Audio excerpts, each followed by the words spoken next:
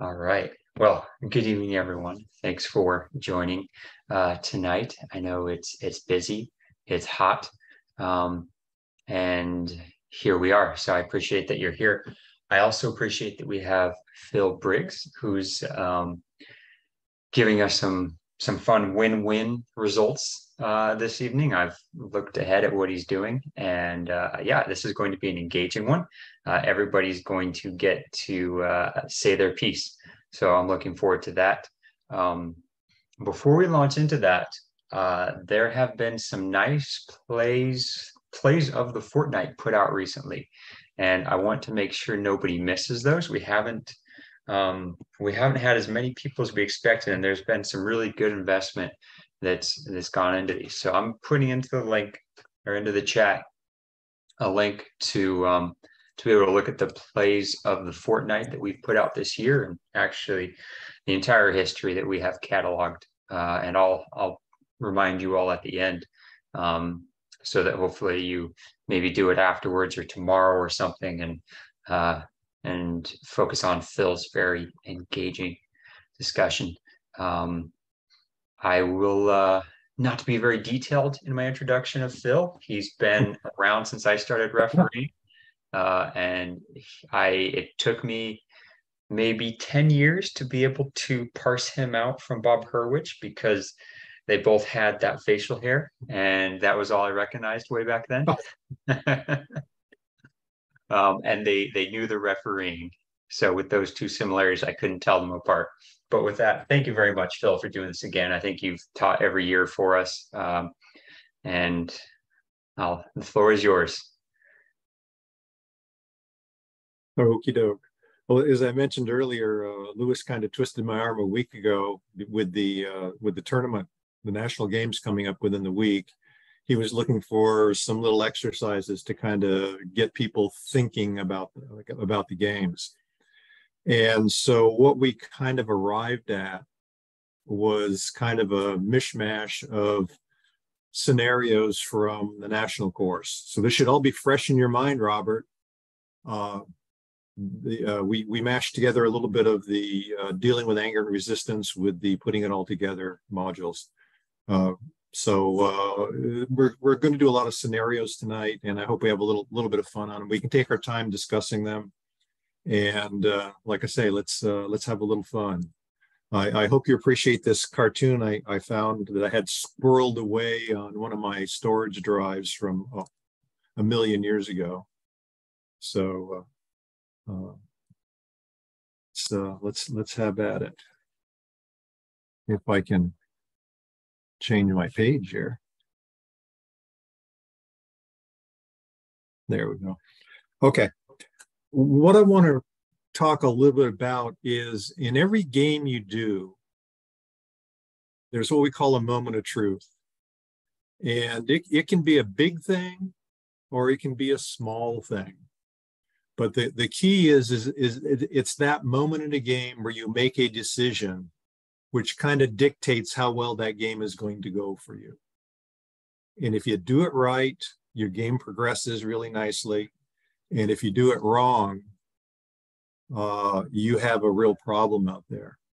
Now I opened up with this for a couple of reasons. One, many times the moment of truth is a situation where you're dealing with a player or a coach in a situation that may involve dissent or some other type of confrontation with that individual.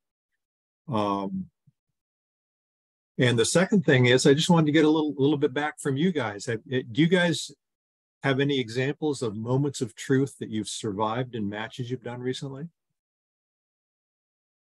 That means you're going to have to unmute to talk to me, you know.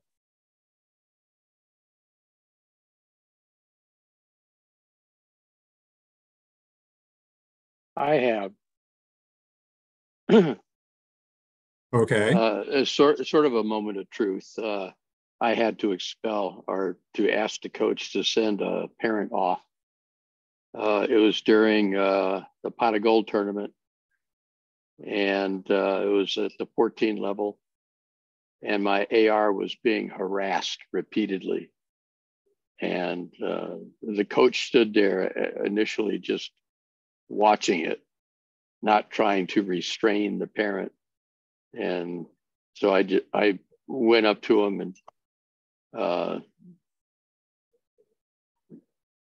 just told him that we had to do something about this, and that that parent had to leave. He was actually getting in the AR's way repeatedly, even threatening the AR verbally. So we sent the parent off.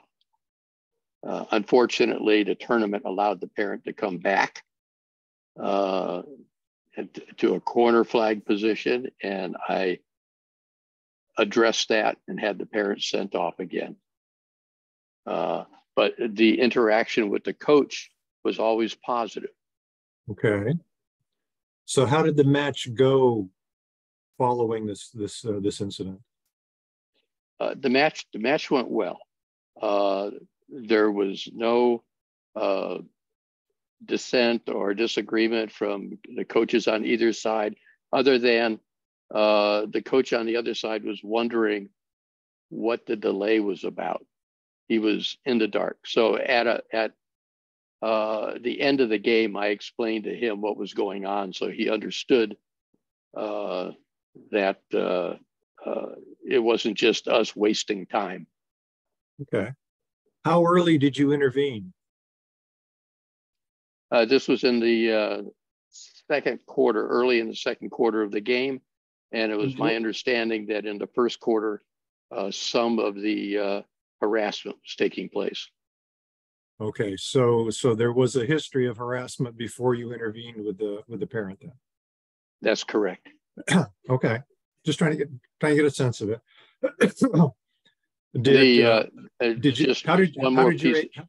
How did your AR communicate this with you?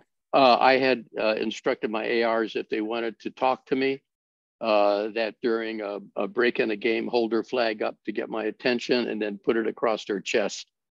And then I would come over and have a discussion. And apparently I had missed the first indication from my AR. So she had stepped onto the pitch a little bit, and that got my attention. And then I went over to find out what was going on. And just one last piece of information, the AR was Cindy Elliott. Oh, okay. A certainly capable person. Yes. Okay. Okay. So you had a moment of truth, you dealt with the problem, and then you felt like that solved problems for the rest of the match, or at least for the rest of that half? Yes, it did. Okay. And yes. Okay. Anybody good. Thank you, Chris. Anybody else have any examples of moments of truth that they've had?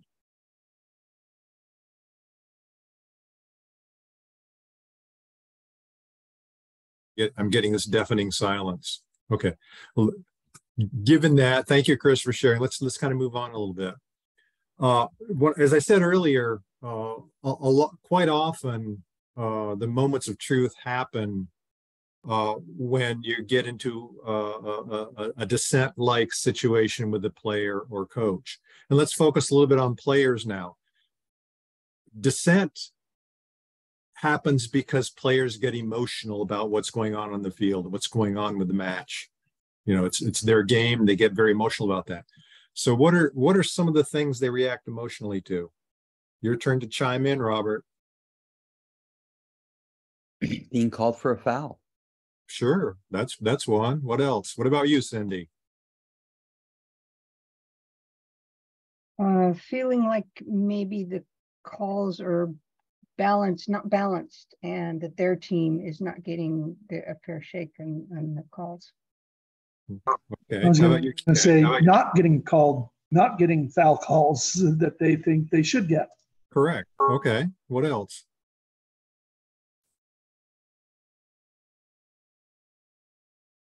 So you talked about game situation. This is about game situation. They react emotionally to game situations. I think and referee decisions. And referee decisions. I think sometimes that I've had, in particular, one where kids are getting on their other teammates that aren't performing as well as they are. happened a few times. I mean, teammates' actions, huh? Yeah, that happens, as well as getting frustrated with themselves. And the obvious one is the opponent getting frustrated with an opponent can lead to an emotional outburst. And my favorite one is sometimes it just comes out of the blue. So as referees, we need to be prepared to manage all of these situations.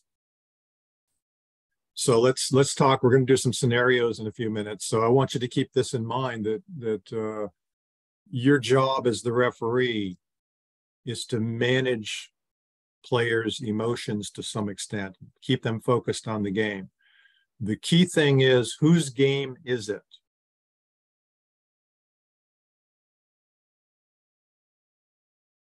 It's the player's game. And so as referees, our job is to manage it so that they have a good game. It's not about us out there. And so we need to use our smiling personalities to manage a lot of stuff that goes on out in the field. So I talked in the title of this chart about win-win. So can somebody tell me what win-win means? Dave, you want to take a crack at it?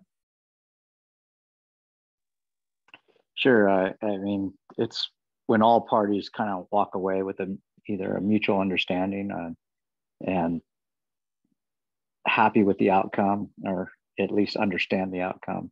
Maybe not happy, but can see the outcome of the situation. And they don't feel like they lost or getting anything against them. Good definition. Anybody have anything to add to that? Chris?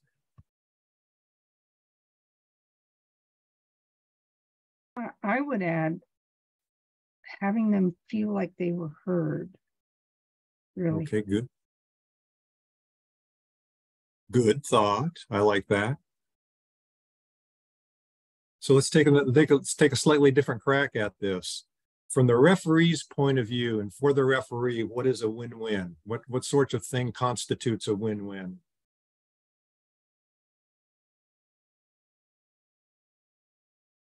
I think we're able to call the game as we believe we've seen it in a fair manner. Okay. That's part of it. Okay. While also maintaining, a level of decorum on the touch lines that is reasonable. Okay. Not letting that get out of control. I would think also in letting the players play as much of their game as they can. Okay, let's drill in a little bit more, less globally. Let's talk about, for a particular instance on the field that you've identified as something you need to deal with. What's a win-win for you? When you're able to make the call that the game needs, and the player and touch line and are able to accept it and feel like it's fair. That would be win-win for me. Like, I made a call, a difficult call, or even whatever, any call, and they say, yes, that seems like it was fair. Okay, I like all those definitions. Here was the list that I put together. For me, the win-win is if I get a positive behavior change in what's going on there after this event, and then the match continues in a positive manner. The other thing that's a win-win is kind of selfish, but it's was I able to accomplish this with the minimum punishment with respect to maintaining good match control?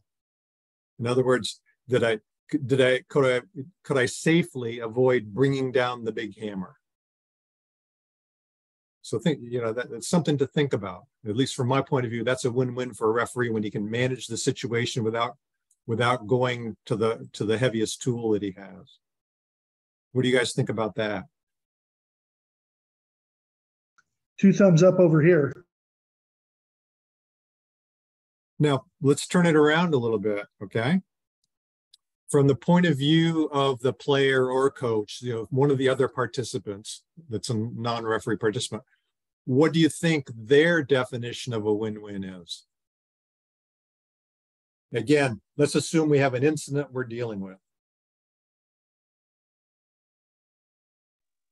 Cindy? I'm going to echo Cindy's statement is that they feel like they got heard. Yeah. Okay. Good. I like that. Whether you agree or disagree with the coach, the fact that they got heard probably a lot of times is just yes, I understand, but this is the way it's going, and that kind of just de-escalates the situation.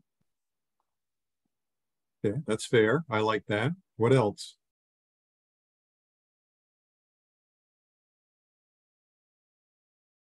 The player or coach feels that the game will continue in a safe manner and safety was considered. Yeah, I think that's another really good thought, because after all, we're on the same page there. We want it to go on positively. They want it to go on positively. And by positive, it means safe and fair. Okay. Anything else? Well, we talked about safe and fair. We got to mention fun. Yeah. Okay. We do have that out there. That's another one of our overriding concerns. Okay, here's the list I put together, and I thank Cindy for coming up with it, for mentioning this. The key thing is I was heard. That does not mean you engage in debate with the player or the coach. But the reality is you need to listen to what they're trying to tell you. Because what can that tell you? Robert, what can that tell you, Robert? Something you may not be seeing that you want to see, but you just haven't seen. Yeah, if you listen to them, you know. Right.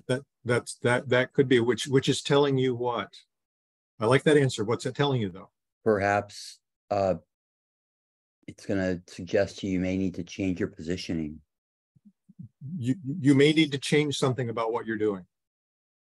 Okay, I like that. Anything else on the I was heard? The other thing that I want to stress is for both of us, match continuing. I think match continuing in a positive manner is a win-win for both sides. But the last bullet is really it's either a superset or a subset of the I was heard, but the referee needs to be respectful. If the referee is respectful and in the player's coach's mind uses common sense to deal with something, I think that's a win from their side. Anybody disagree or have any other comments about that?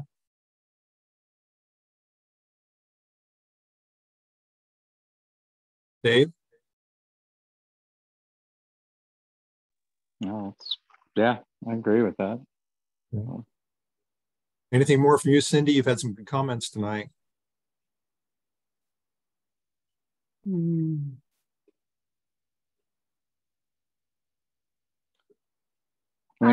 don't know. I just echo they feel respected and they feel like they can accept the resolution without losing face. So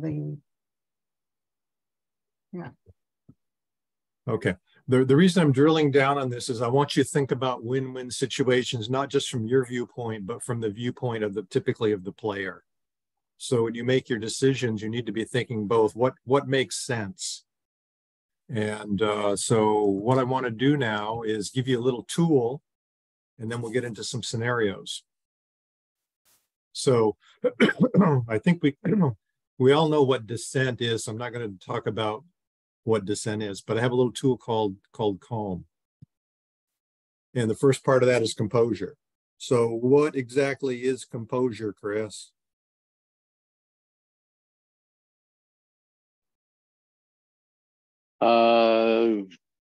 Keeping yourself together, not losing it.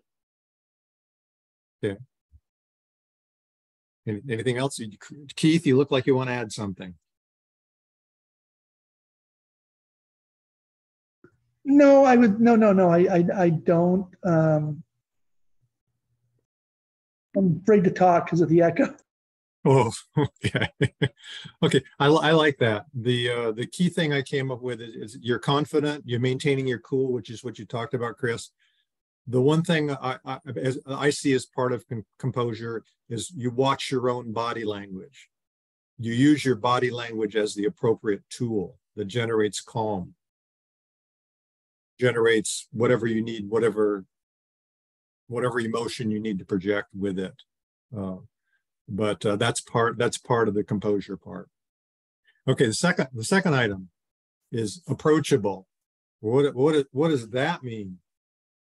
Okay, Keith, give me yours. What does it mean to be approachable?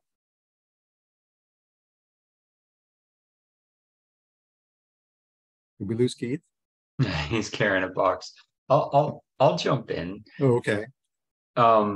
Approachable, kind of like I wanted to add on to composure, but approachable is a great segue to it. It's so with your demeanor, you don't want to swing too far to being walled off and resistant to the dissent, but you also don't want to cower in the face of it. So you want to be confident and cool. You want to stay level. I like that. So being approachable is not swinging too far to the confident end of it. But going back to, we talk about our win-win, what does that invite? What does approachable invite? Listening. Listening. I like that. Yes.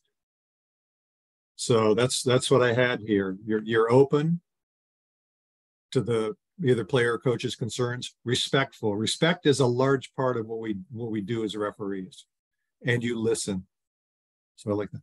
Okay, let's look at our third bullet. Language. What do I mean by language? Robert, you want to give me a shot at what does language mean? I can tell you what it doesn't mean first. Okay. You don't say to the coach, shut up and go back and sit at the bench. Okay. I'm kind of joking around because we're really serious here, but you definitely want to say that. And I've definitely had my failures, but language, you want to be respectful and polite, but firm. And if you can back up whatever you've been doing with some, language from the law, that can help. Okay, so you're saying respectful and be precise, or maybe unambiguous in your language. Yeah, I like that. And obviously no threats. So again, right. No, I want to say, no ultimatums, no, for you or them, no painting yourself in a corner. Right. And that doesn't work. I mean, it doesn't work for either of you, either you or the party you're speaking to. Right. How often have you seen a referee paint themselves into a corner by saying, if you don't do this, I will do that? Happens. And we don't want it to happen. We want flexibility. And the last one is manage dissent proactively. What does that mean?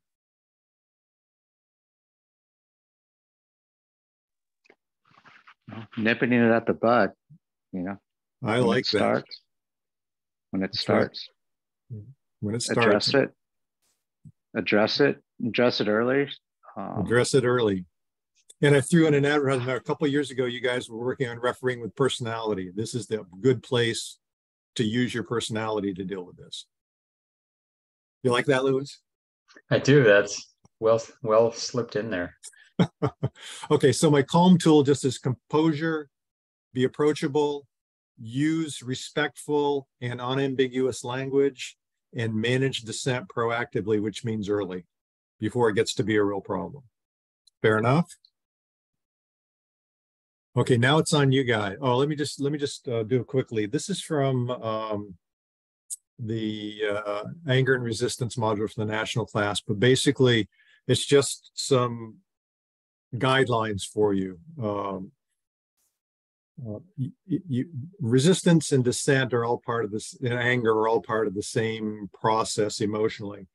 So if we address it, we need to address it through a positive by confrontation. It means we need to address it now. It doesn't mean you get in somebody's face. That word confrontation means address it now.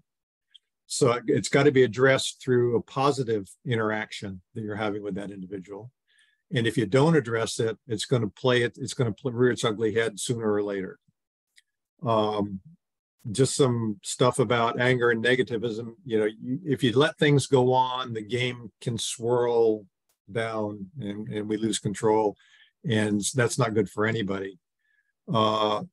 If we are positive, we can get a win-win situation with players and allow them to move on feeling that they've been heard and that the referee understands what their point of view was. As part of that, How many of you heard of ask, tell, dismiss, which is the kind of the key phrase we use for dealing typically with people who are really stretching the limits of the laws? We first ask them to stop, and then we tell them to stop, and then we dismiss them from the match. So it's sort of like a warning, caution, send off kind of ladder that you're working your way through. Although it's not that rigorous. A few years ago, there was an outfit that was at the Ken Aston camp promoting a concept called verbal judo, and the 5-step hard stop is from the verbal judo camp. And what they were talking about there are 3 types of people in the world. There are difficult people. There are compliant people, and then there are the class of people they call wimps, which are kind of the passive aggressive type people. And they developed a strategy to deal with in the context of a game to deal with these people. And it's very similar to ask, tell, dismiss. It's a little more nuanced, but it's really not a lot different. The first thing is ask. Makes sense, right? Why do we ask and as opposed to command? Why do you think? We want to get agreement and understanding of what we're asking for. And so part of asking is, hey, I would like you to do this. I need you to do this. We're a team. And do you understand that? So that you get agreement. Right. Oh, okay. So yeah, that's your goal, is to get agreement. But what's really good about asking? It's, I don't mean to say it's a tautology, but it's asking. It's not a command. It's not an order. Okay. It's, hey, can you help me out here? We're on the, are we together on this? Okay. So what I'm trying to get to is when you ask someone, you're making them part of the solution. You're involving them into it. You're not just telling them what to do. You're making them part of the process. And that's what the asking does. And a lot of people respond very positively to that. They get to have agency in it. Yeah. So that's the key thing about the ask, is you're making it our joint problem, not just me yelling at you. Also requires that you explain why. I need you to stop this because, so you need to explain the why and give options. And the options are not ultimatums. Options are either some of these things can happen if you don't comply. When you get to step 4 in this, step 4 is where you're reaching the point where someone is not being compliant. Because the question they want you to ask is there anything I can say to get you to be compliant? Or is there anything I can say to get you to work with me to resolve this issue we're having? And you're going to get either yes or no. And if you get a yes out of it, it's someone you can work with.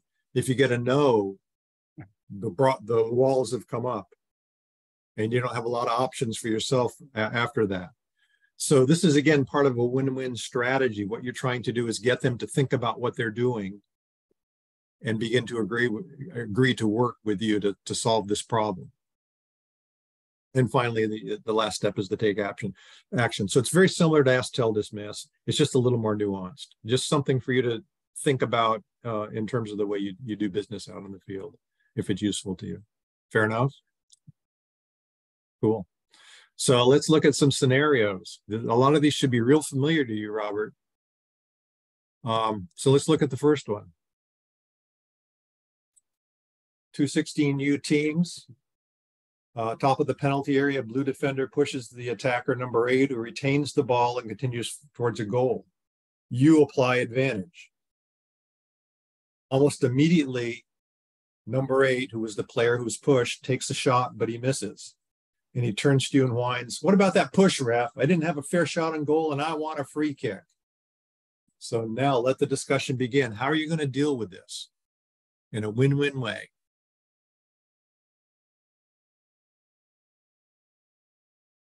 Feel free to chime in when you're ready.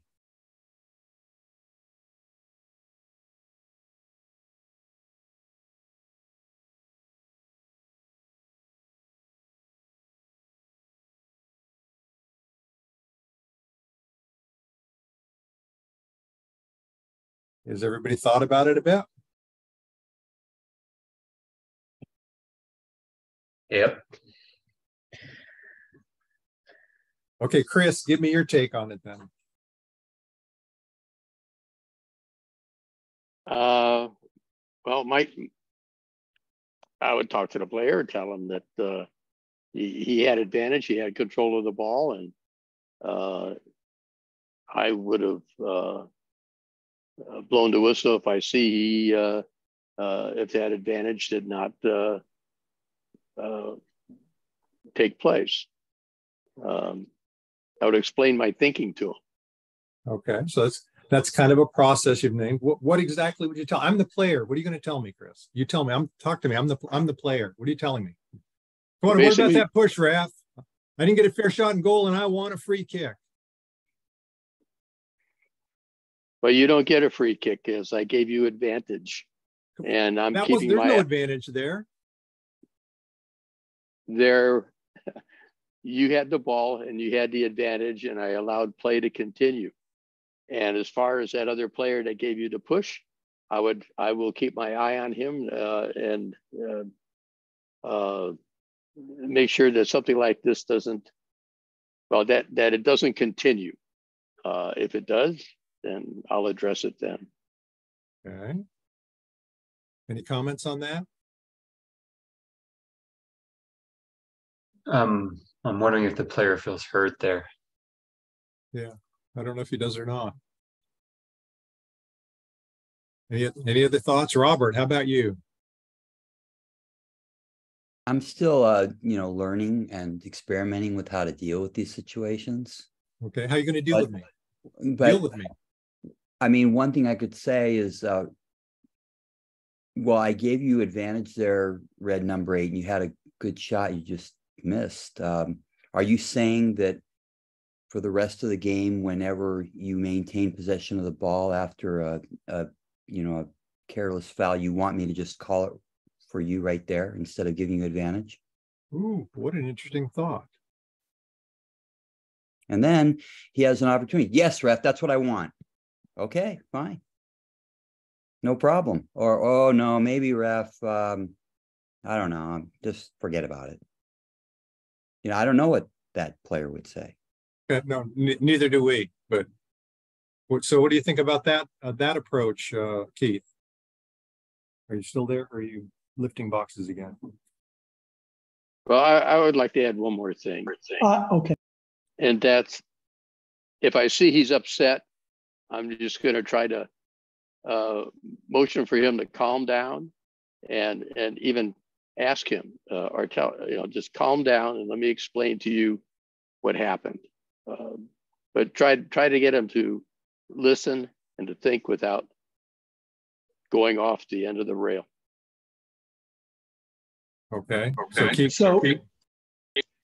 Yeah. So I mean, if I heard this scenario right, we called advantage. The player got the advantage. We believe, and then but he wants the foul. So and now he's upset about it. I think you have to read that as maybe there's not an understanding of what advantage is, and but it's 16U. You would hope, but maybe you're saying, I've heard Cindy say this, and I don't mean to borrow from you, Cindy, but where, hey, you're a really good player. I wanted to give you the chance to get through there, and have a chance to score your goal or have a chance to do this. So you can turn it around as a compliment, like, I thought you wanted that. But certainly, if that's not something, you can say something like, hey, I get it. If you don't like that, I'll be a little more mindful of the foul, and I'll look for that. I'll look to call that. And you can adjust the game. You don't have to call advantage. You do that because you believe there's advantage for the player. And if the player doesn't want it, well, you're not doing them a favor by awarding it. Okay, I like the thought process there. Dave, do you have anything to add? No, I think Keith summed it up pretty good. I can be sarcastic and say, well, I guess you're not good enough, but that's not winning anything. So that's probably not a win-win approach. No, I was just kind of like, but the way like Keith explained it is saying the same thing. Like, I thought you would want that opportunity and continue on. And Okay. you know, If you just look keep at this, okay, if you look at the scenario, what is your real expectation when you've played advantage, he's taking the shot, now he's flying a little bit at you that he missed? Do you expect that to be kind of a momentary thing, or do you expect that to linger? I definitely think In it's going terms to of the be player's momentary. behavior. I would hope it would be momentary. Yeah. So just frustration from missing the shot, right? Yeah. Okay. Okay. Let's look at the second scenario. Dang, it looks like the first scenario. It's the same as the first scenario, but in this particular case, number 8 takes the shot and misses, but instead of him turning around and whining, his teammate turns to you and, speaking calmly and politely, says, "Ref, sir, when a player puts his hands on an opponent and intentionally pushes, isn't that a foul?"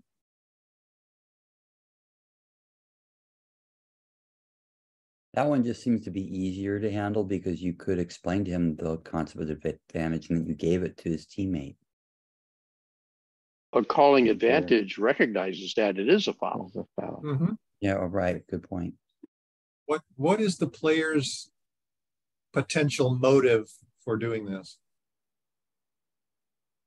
Well, trying to He make wants it a change, PK. give him a direct free kick, or instead of the ball being turned over to the other team.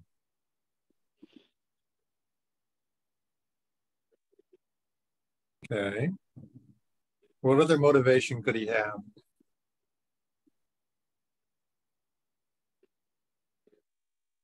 Well, the motivation would be disappointment by that player that they didn't score. Okay. Anything else? Could be fishing for a makeup call, Uh-huh. trying to get in the referee's head, make the referee lose confidence. It could be a little bit of gamesmanship going on there, right? I think that's the general category of what Cindy was talking about. And it's a little passive aggressive. Mm-hmm. So you have to ask yourself, why is he saying that? And so how do you deal with him? You have a player in the first instance whose player took the shot, comes back, and he's frustrated because he missed. So you understand his motivation. He's frustrated because he missed. This one is a little more subtle because it's not an aggressive comment to you. So what's the purpose? And maybe the purpose is to work inside your head. So how do you deal with him then? Cindy, what would you do? Cindy? I would confirm my decision. I say, hey, your teammate number there, he's a really skilled player and he got a good opportunity to get a shot off. So in that kind of situation, I'm going to give him the advantage. And yeah, I recognize the foul, but I think number 8 is such a good player that you guys are better off letting him take a shot. So let's move on and play the game. Okay. How do you like that approach? Chris? Yes, I like it. Hopefully it'll settle the player down. Okay. I mean, it's respectful, but to the point. Okay. Let's scoot on to the next scenario, which is perhaps a little more interesting. This is a tough game, testing your ability to control it. So you have to think about what this means to you, what you are going through as a referee this time. So it's testing your ability. And a parent calls out loudly, "The game is out of control. You better start calling something." And everybody hears it. And a lot of them just look at you to see how you're going to respond.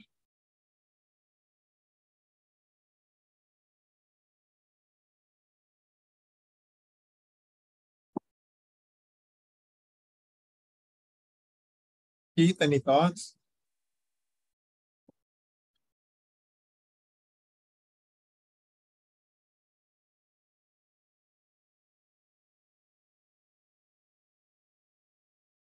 Yeah, that.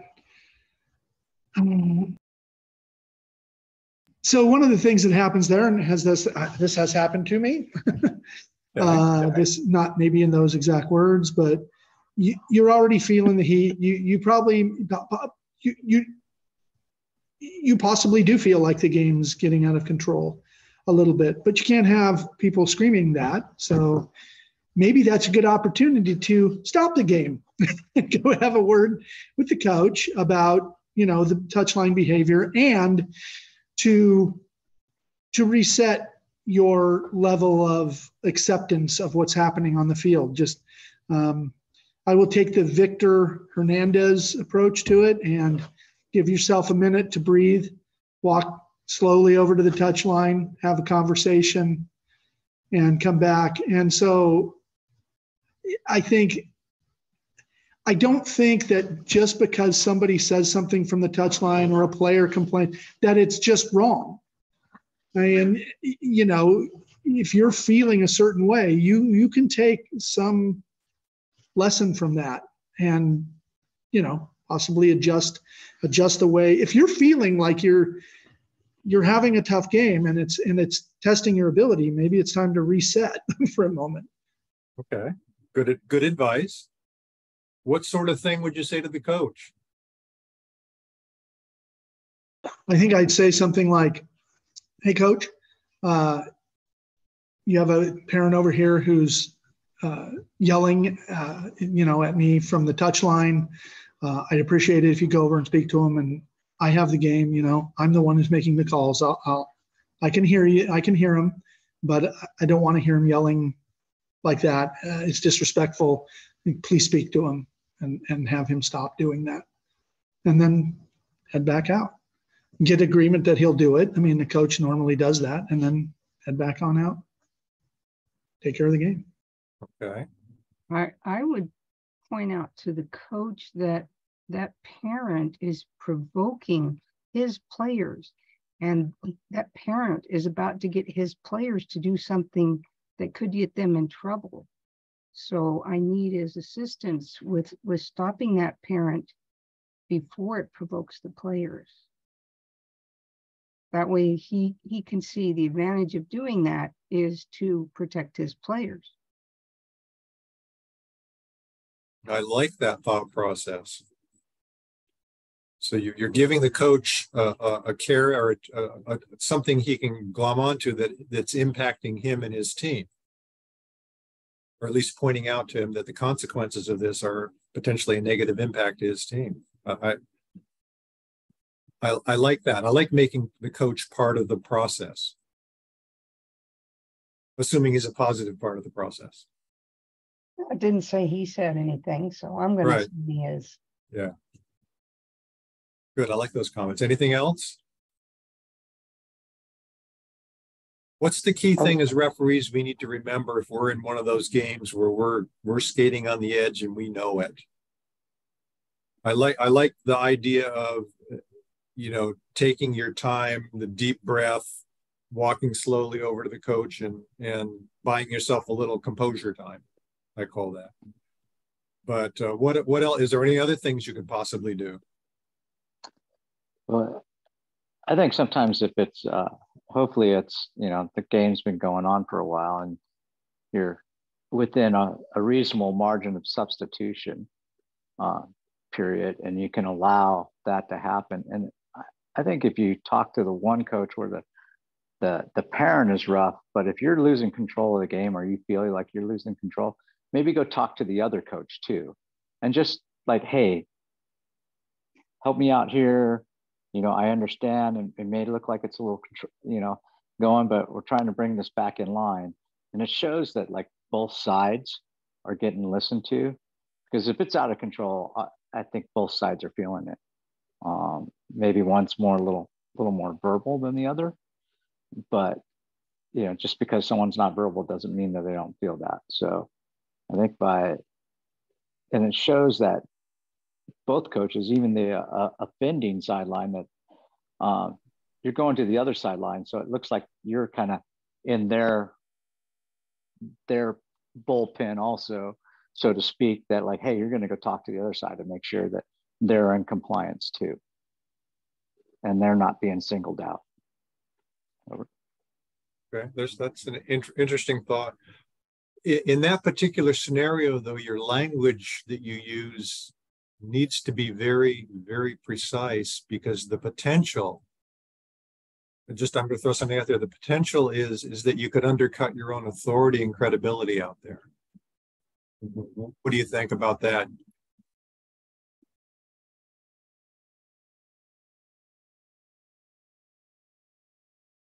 Louis, any thoughts on that?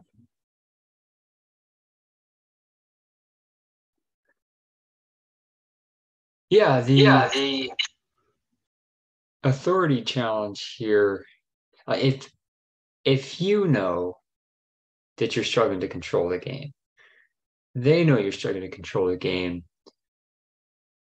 there's no point denying it, and there's no point overreacting here, because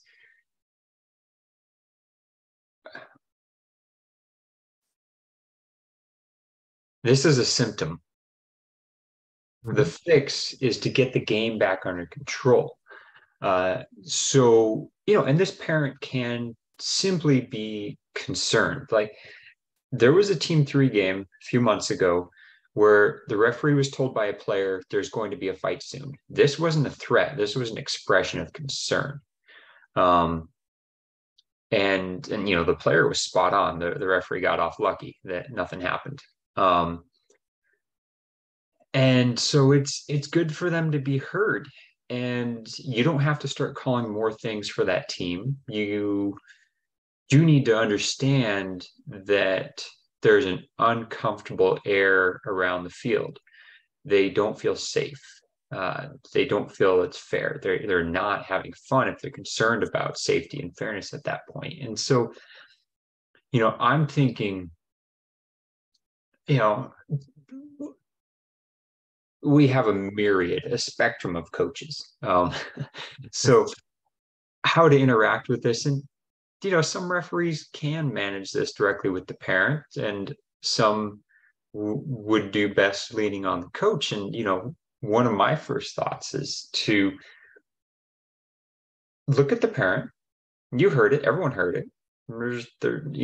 Playing deaf here doesn't do you any favors. And you can give them a slow nod, and even a slow nod with an acknowledgement, like, I got it, but I can't have you yelling that. You don't have to say a lot. And then maybe break eye contact, and some of that they might feel you've invited a response, so they might say more. And at that point, I look to the coach, similar thing, eye contact, help me out, coach, kind of gesture that. And, the real focus here has got to be reining in the game, because if this is being said, you've probably been missing some more subtle signs. So you need to turn your observing tools on at a high level, and your foul selection needs to become tighter, even if just for 5 minutes. And I don't think you're going to have much complaint for tightening that up. Okay, good. Some good thoughts. I like that.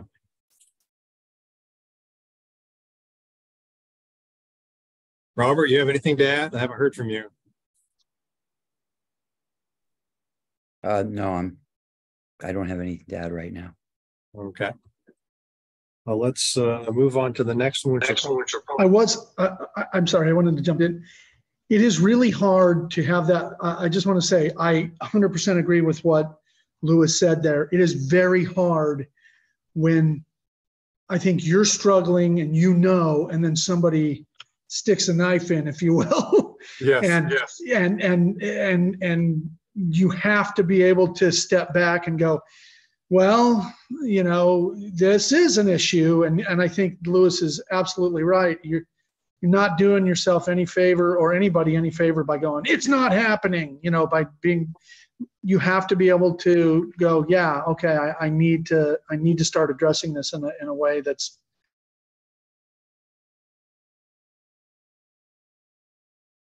You just. Yeah, sorry. It's a difficult thing to do. It's just quite difficult, but it's a skill that you need to develop. What I would point out is that if you go back to my Calm tool, the first thing on the list was composure. And I think this is a point where you need to do a composure check as a referee and make sure, I'm centered within myself before I start dealing with that. But I've got to deal with that instantaneously pretty much. I can't let that go on. Given our time, you got time to do one more scenario, or do we want to cut it here, Lewis? I think the gang looks like they're ready for another one. Okay. Here we go. This is a similar thing, except it's different. Average intensity match seems to be well in hand. This is from the referee's viewpoint. Suddenly, a coach says loudly to no one in particular that the referee had better start calling it both ways. Since you can hear this clearly, you assume that every member of the opponent's team can hear it too. So this is similar, but a little different. How do we address this one?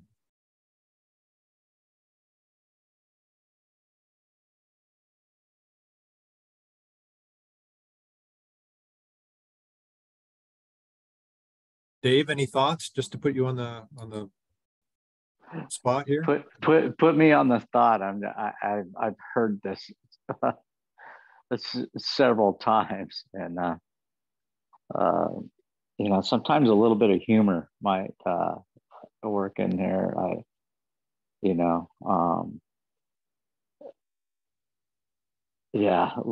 Sometimes a little humor might work and kind of ease the situation. And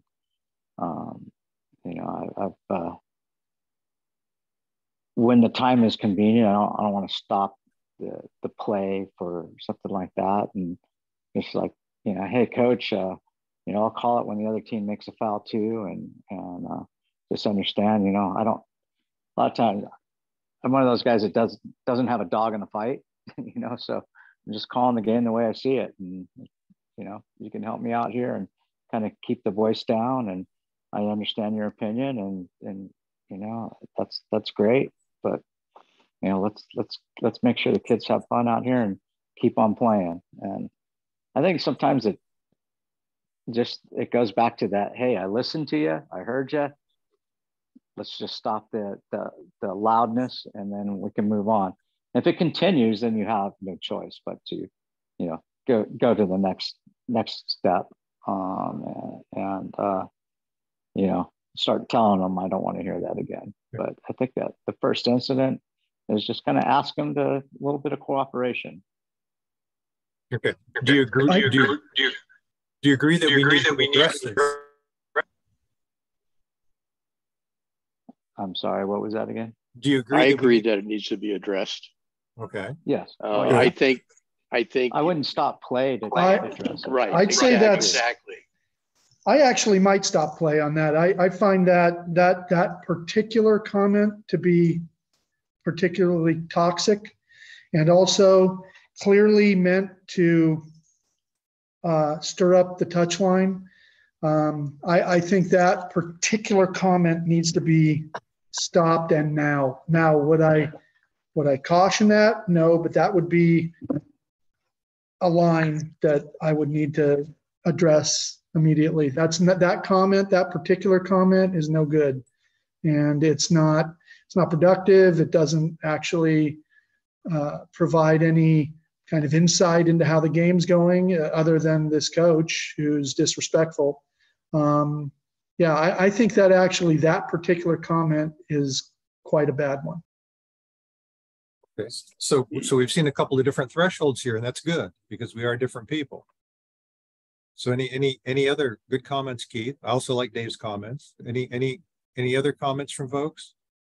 Well, I was thinking if it's the first time that something like this happens, that I would do a drive-by. I'm along that touch line, and I'd kind of motion, kind of calm down, say, I hear you, coach, and I've got it, and then continue.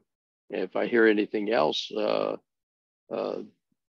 then I might have to stop the game, or I would wait until there is a stoppage in the game. Okay. I think I would try to minimize it and maybe use a little bit of passive aggressive humor. I think I would respond and say, absolutely, coach, thanks. Okay.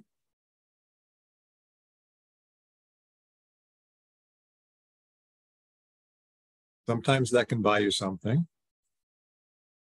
But remember, we're looking for win-wins.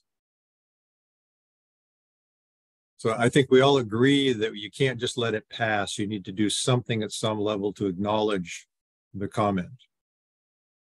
I kind of agree a little bit with Keith, because this is actually a pretty, in general, this can be a very, he used the word toxic, I used the word provocative. This can be a fairly provocative kind of a statement. So I don't think it can go, just ignore it. You need to acknowledge it at some level, I believe. Lewis, any final comments on this one? Yeah, this is a tough one because you can't make it's hard to make a small deal out of it. If the coach is willing to say this from 40 yards away, it's not just that you're quickly moving by them. They're clearly not shy. They feel strongly. And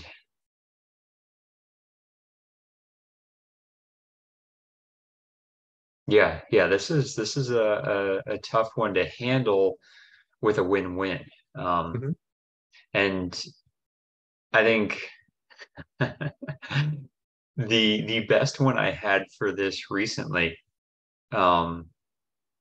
was it actually worked way better than I expected.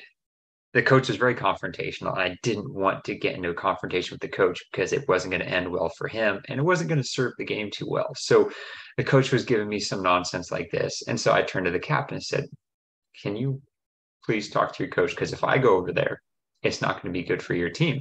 So do you think you can help out?" And the kid walked over, and then the coach, had some more words for me, and the kid followed suit and left some words for me. So I cautioned the kid again, knowing that going to this coach was going to be a problem. And completely unintended, I wasn't thinking this many steps ahead. The coach's response seemed to be really shamed that this kid took the card for them. And the coach didn't have anything else to say. So that's definitely one I'm keeping in my back pocket, because I didn't plan it, but I really liked it. And that was a way I didn't have to deal with the confrontational coach, but I still addressed the issue. It worked out very nicely. Okay. I thought you were going to say the player walked over to the coach and told the coach, "Dad, the ref says you have to be quiet." Now I thought that was going to happen too. I've had that one too. So, okay. Good comments. As I say, this one can be a bit of a trap. It depends on what's going on in the game, the temperature of the game, and what's been going on. But this one has the potential to be a trap. And you need to run through your composure. You need to be approachable. You need to watch your language, and you need to deal with this early. That said, I think we're probably done for the evening. You think, Lewis? Let's see. So we have 10 scenarios total. Phil, if you want to get to the halfway point, I'm all for that. But if you're ready to stop, for those who don't know, we're going to continue through those scenarios next week. So we might have time to get through more than 5 next week. Right. Yeah. Do you feel strongly either way, Phil? I can go either way. It depends what you guys want to do out in virtual land here. Well, I can stay on. Go for it. Okay, let's let's move on to another one at least. Yeah, I'm Okay. looking at number 4. I'm curious how you do this one, Phil. Okay. This is something simple. Okay, during your pregame, the coach asked you, "Do you understand stand offside? We need to know if you can handle the offside trap."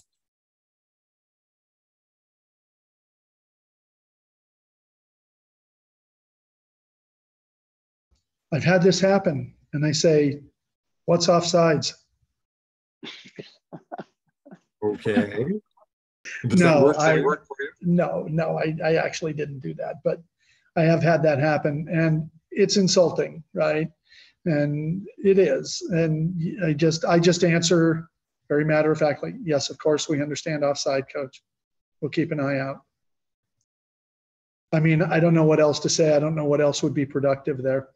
It's obviously both a, you know, it's disrespectful, I think. Maybe it's actually coming from a good place, but your interpretation of what it is, I don't know if you interpret it one way or the other. If that's helpful. Answering it in a matter of fact manner, I think, is the most useful, and just move on.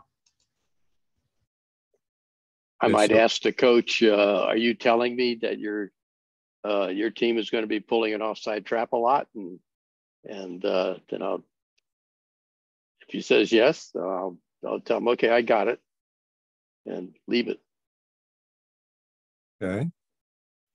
So one can approach this also with a little bit of humor as well, right? Yeah, coach, we do understand offside. One of the interesting discussions we had at the last Aston camp, and I don't know if you remember this, Robert, was the use of the question to help understand that. So if the coach says this to you, you say, yeah, coach, we do understand offside. Why do you ask? Remember that discussion, Robert? And I thought that's an interesting question, because it's going to lead to a little bit of debate that you might or might not want to have, but it kind of throws the ball back into the coach's ballpark to give you a little bit of feedback about why this is going on. And it sort of puts him on the spot a little bit. But it also is an acknowledgement that you're listening, which is one of the key things. And it's not I don't think it's a disrespectful question from the referee. It's like, yeah, we understand. Why do you ask? Because one of the things you could learn is that he had a bad experience with referees in his last game. And that may be useful for you to know in terms of managing this game, because it's obviously still weighing on his mind. It might be he was just trying to do a little gamesmanship, in which case he will just give you some little fluff answer and you're done with it. So I don't know. What do you guys think about that kind of an approach?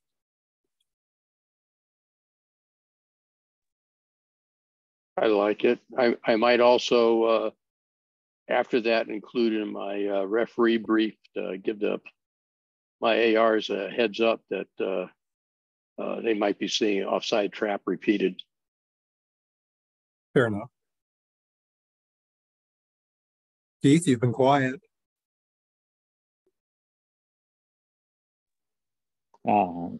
Yeah. Back to the why do you ask? I'd almost say, well, do you understand what offsides is? I'm pretty sure we do, or something. I mean, I think you're right. It is it's a trap question, and it's based off of they feel that they've been wronged probably in a previous game. I've had this happen several times where, like, especially in the younger ages, where like, this happened, can you tell me? And I don't think that they're looking, I think they're just looking for confirmation that they were right and the other referee was wrong. And I won't tell them that. I won't say like, well, I wasn't there, I don't know the situation, but I can tell you that the AR is in a better position than most of us on the field to make that determination. And I'll leave it at that. Okay. So respectful, polite. I like that. I like what you said too. I mean, you know, I'm ascribing bad intentions to the coach right off the bat, asking a question like that. And I suppose it could be It could be actual curiosity about whether you actually understand it. They say, what is it? Don't ascribe to malice what can more appropriately or more easily be ascribed to ignorance, or so maybe there wasn't malice there. It seems like gamesmanship. It seems like trying to establish some kind of order before the game with the referee, especially if it's a higher level game. Now, if this was a 10U game or 12U maybe, and you're a regional referee, possibly, yeah. But I've had this asked, at upper level games where you're, the whole crew is an advanced or national crew, and that's gamesmanship. I really do believe that. So. Right. Keep in mind that this scenario was developed for the national class, not for the regional class. Yeah, Then I stand by my first answer. Okay. Cindy? Actually, when this type of thing happens, I kind of try to put my coach hat on and kind of turn it into a collegial type conversation that can work on developing a relationship. I can learn about why he's asking it. He can feel that I understand the game, and I would try to turn this into a nice collegial conversation that we can use to build our relationship. Good point. I like that.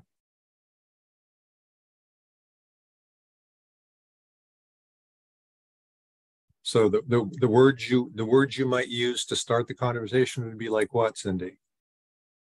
Oh, I might say, yeah, do you like to use it a lot?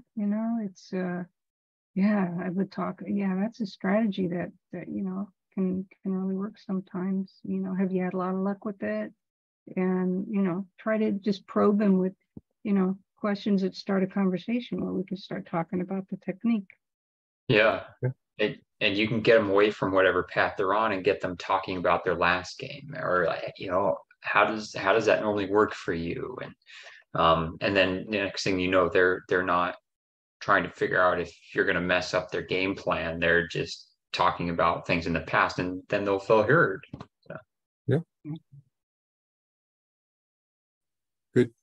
Good comments. Good comments. I don't want to convey that I feel threatened by the question. I want to turn it into something to build a relationship on, to start a conversation, and turn it away from whether there was malice in it or not.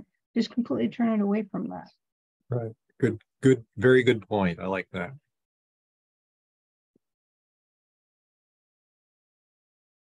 Okay. Shall we try the fifth scenario? And is that what you want to end up, Lewis? Hey, that sounds great to me. Okay, let's look at this one. Last one for the night.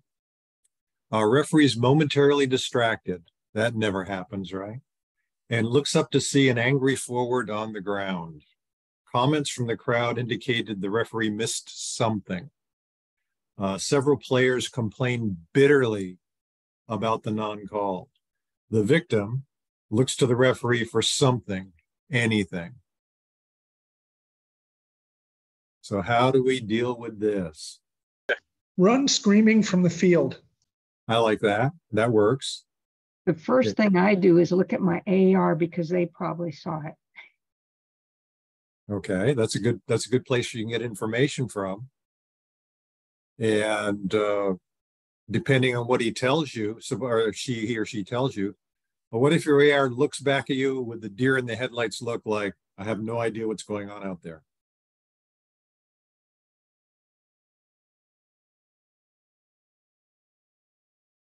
Now you've got a number of players ranting to you about something you didn't call. How do you deal with it?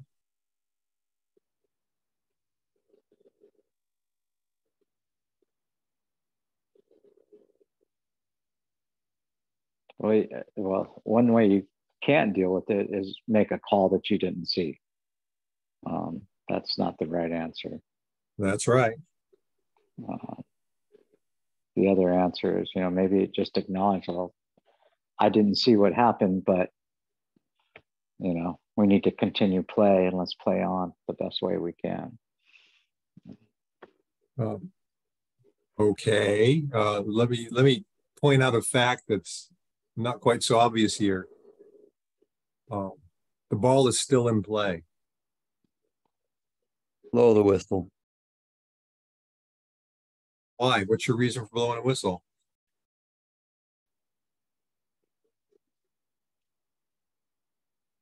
I mean, if you blew the whistle, you could say it's for safety of a player, right? Ah, And then so you have a player on the ground, so you're talking about doing an injury check. You're doing an injury check, and then as long as someone has clear possession, you can do a drop ball at the restart of play. So I would blow the whistle for an injury check, but it would be to take a minute, to take a second, couple seconds here to gather some information and to kind of calm the emotions down. And yeah, I can't make a call that I didn't see, but I can say, I'm sorry, I can't make a call I didn't see, but what happened? And do you know the player that did this? And then I can listen to him briefly and say, I'll watch out for that from now on. And that's all I can do right now. But I mean, I would look at my AR, of course, to see if there was information there. But if this is kind of piggybacking on the idea that the AR could not help. Right. Assuming the AR can't help you. I would pray to God my AR saw it. So would we all. Any other comments? Well, to that, I've got a line from Ken Aston. It starts off in bold: never blow the whistle unless it is necessary to do so. When the referee blows the whistle, he is announcing to the world that he has reached a decision. He is obliged to reveal his decision immediately. The thinking referee uses all the time he can to get deliberate on decisions. And definitely, if we blow our whistle and then we run to our AR, we look around, that's not a strong look. And it's not a perfectly strong look to completely miss the call, too. Yeah. And we can own up to it. You think?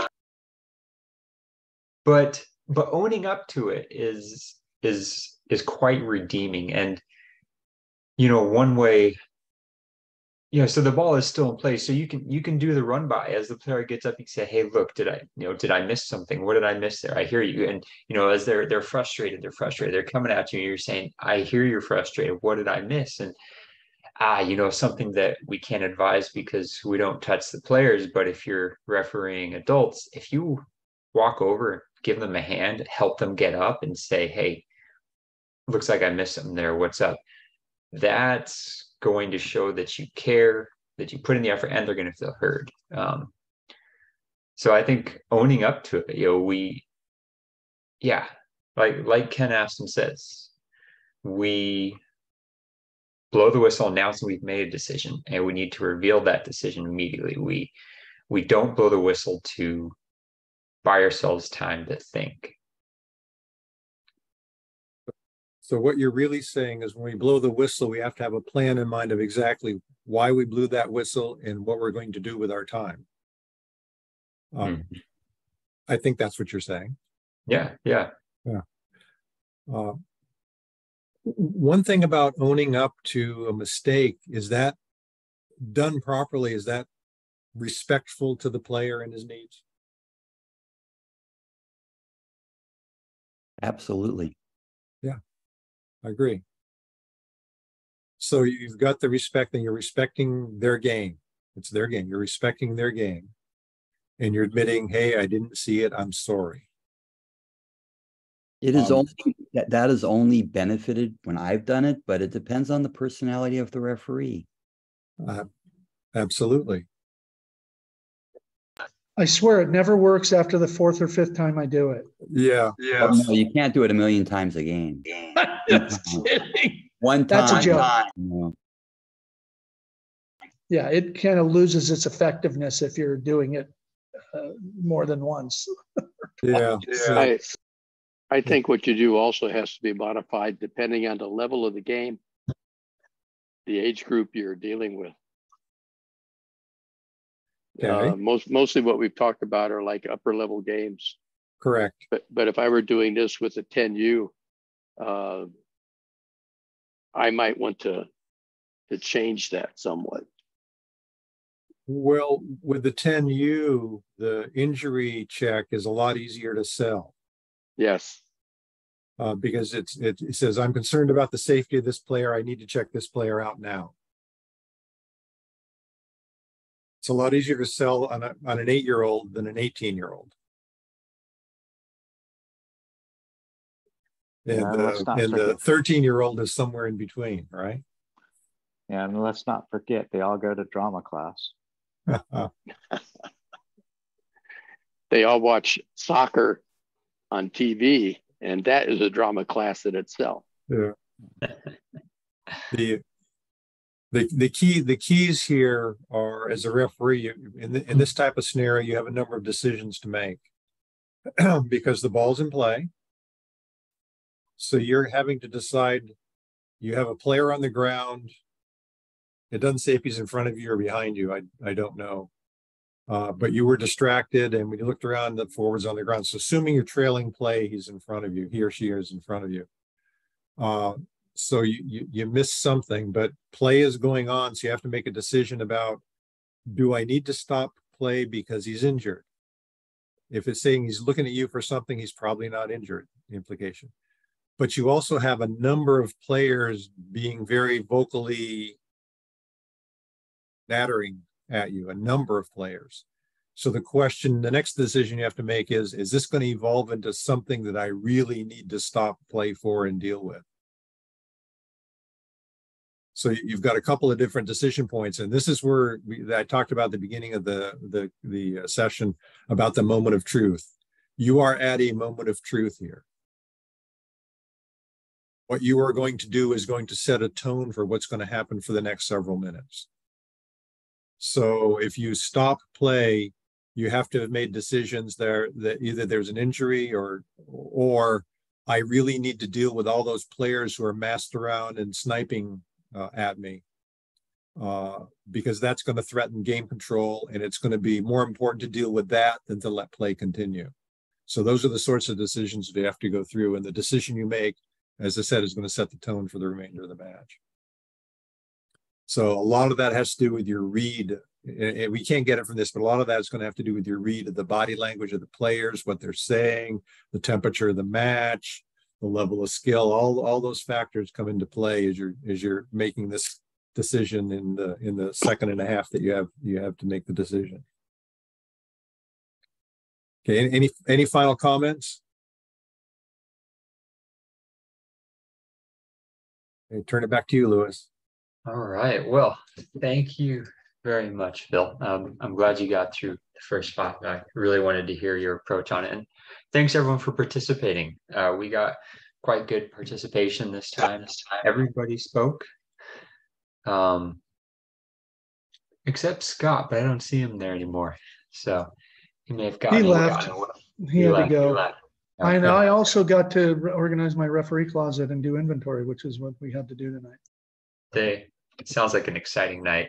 Yeah. So exciting. So exciting. Yeah. I wish you all were here. Yeah. So next week we get to dive into the national games. I'm looking forward to seeing a lot of you there. It's going to be nice and hot. I am here now. It was 96 today. So yeah, it was lovely. I think the AQI is probably over 150 right now too. Yeah. So you know what? It says 34, but my lungs tell me otherwise. Okay. Sometimes I can't rely on that. Yeah. So as we prep for the national games, we have the next week we're going to do another session.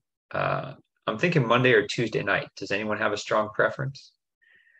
Tuesday, we're going to have a field session before we go to the national games. It'll be at 6:30 at Kimball Park in Ventura. All right, so we'll do Monday night then.